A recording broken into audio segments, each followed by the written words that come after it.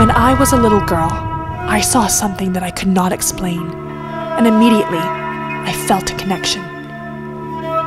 Somehow, the Bigfoot knew me, and I knew the Bigfoot. I've been researching this creature ever since, and found friends with the same experience as mine. My crew and I are now on a quest. I need to know the answers. We could see depressions in the moss where that thing was standing, and the feet were probably about that big.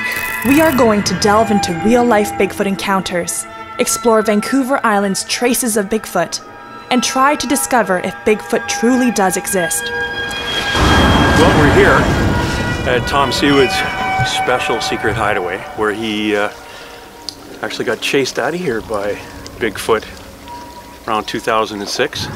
This hairy creature, brown creature standing there.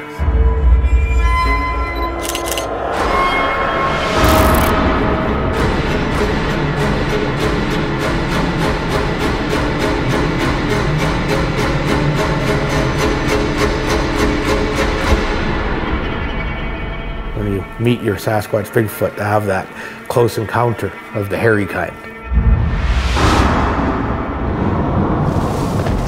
They call me Bigfoot Girl.